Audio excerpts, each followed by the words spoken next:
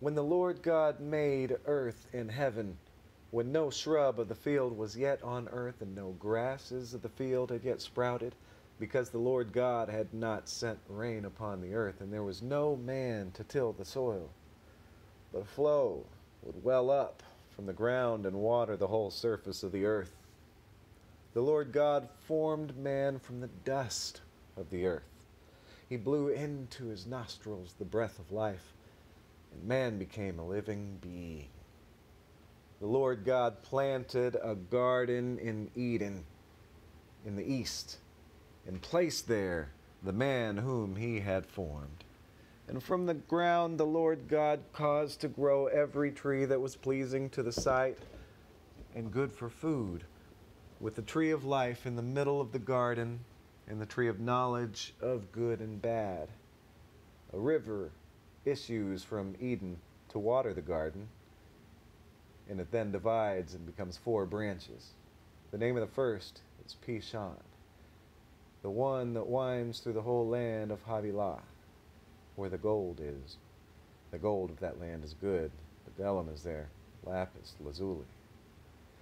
The name of the second river is Gihon, the one that winds through the whole land of Cush.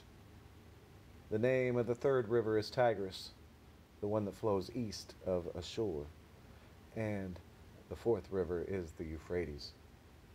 The Lord God took the man and placed him in the Garden of Eden to till it and to tend it. And the Lord God commanded the man, saying, "Of every tree of the garden you are free to eat. But as for the tree of knowledge of good and bad, you must not eat of it. For as soon as you eat of it, you shall die." The Lord God said, "It's not good for man to be alone. I'll make a fitting helper for him." And the Lord God formed out of the earth all the wild beasts and all the birds of the sky, and brought them to the man to see what he would call them. Whatever the man called each living creature, that would be its name. The man gave names to all the cattle, to the birds of the sky, to the wild beasts. But for Adam no fitting helper was found. So the Lord God cast a deep sleep upon the man, and while he slept, he took one of his ribs and closed up the flesh at that spot. And the Lord God fashioned the rib that he had taken from the man into a woman. And he brought her to the man.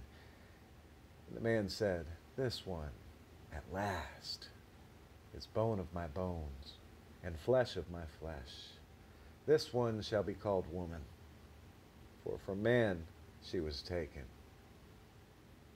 Hence, a man leaves his father and mother and clings to his wife, so that they become one flesh.